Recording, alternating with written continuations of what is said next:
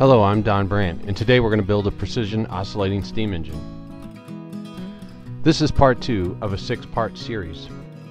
Now let's go ahead and see it in action. It's up to about 8 or 9 psi. And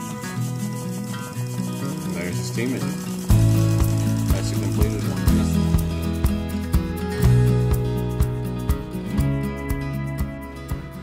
one. Okay, so what I have here is a brass flywheel that I cast myself. And this one is serialized here as number 1. And we're going to go ahead and drill that out for a 1/4 inch shaft. We're going to use a lathe here. So I'm going to see if I can get this thing tested here straight. Make sure that it's straight. I'm going to call that good. Let's give it a little bit tighten up. This steam engine will be for sale on eBay, and look for a link in the details section of this video. And back to the 15/64.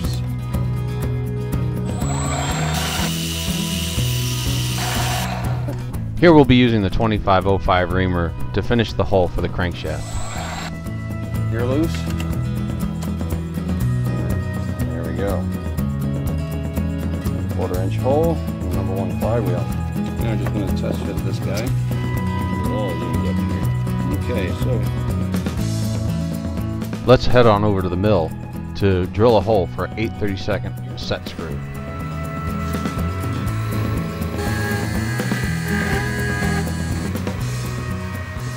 I'm going to start by putting a flat boss here on the hub. There we go again, just the tip.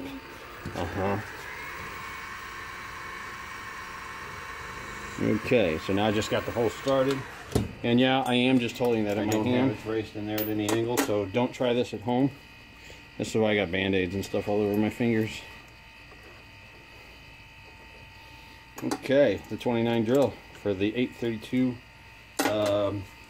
set screw.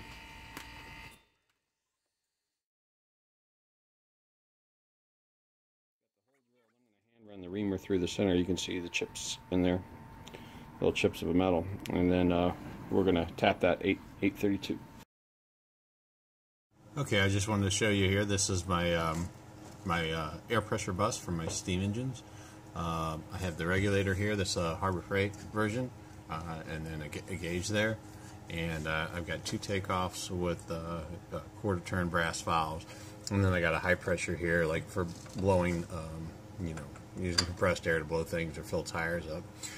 I was thinking about how to pipe this, and I just piped this. This is the same stuff that, actually this is part of a kit. This is a refrigerator ice maker kit. So this is a type of plastic piping.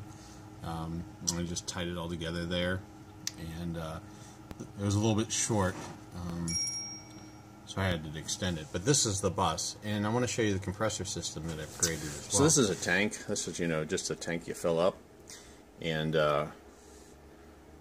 with compressed air, and you can like carry it around. But I've just got it mounted, and then right over here you can see where this is the takeoff pressure that provides pressure to the 2 connectors I've showed you, and then over here this is the pressure going into the tank, and I put an angle on it just so it wouldn't stick out, and carried it over, and there's a T here.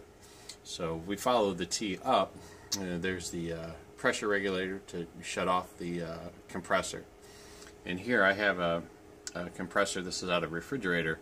And what's so neat about this compressor is it's pretty quiet.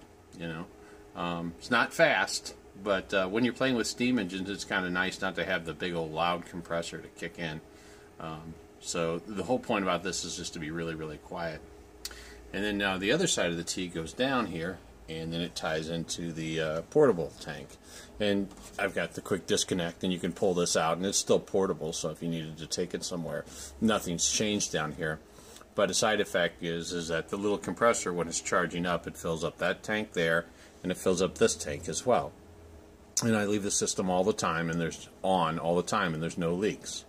So I'm really happy with that. And then, I've got the extension hose, and this is all down in the corner, an area we don't get to a whole lot. But anyways, I just wanted to show you guys my cool compressor system.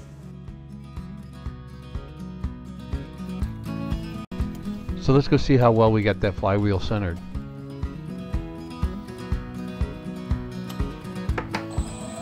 Down in the comment section, you'll see a link to purchase this engine at eBay.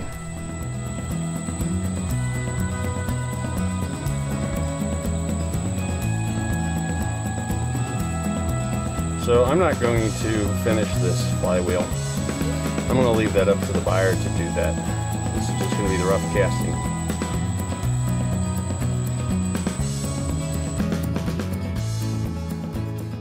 Thanks for watching.